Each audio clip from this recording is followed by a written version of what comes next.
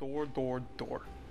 Hey guys, welcome back. I'm going to show you how to build a little quick redstone door that doesn't use a whole lot of resources. So first you get your cobblestone and then your redstone, your repeaters, and a lever.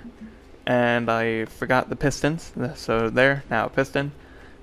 First you put your pistons down, then skip 4 blocks and put your pistons right there. And then the hole that I made, that's where you're going to put, that's where the blocks are going to close for the door. The cobblestone I just put there, that's the door that's going to close. You put a block there, and I am just screwing up all over the place. You put a block there with some redstone to power that repeater. Then you take the redstone and you bring it around to the other side and do the same thing on the other side, like so. And you do that. Then you put your lever down wherever you want, and I'm going to put mine right there.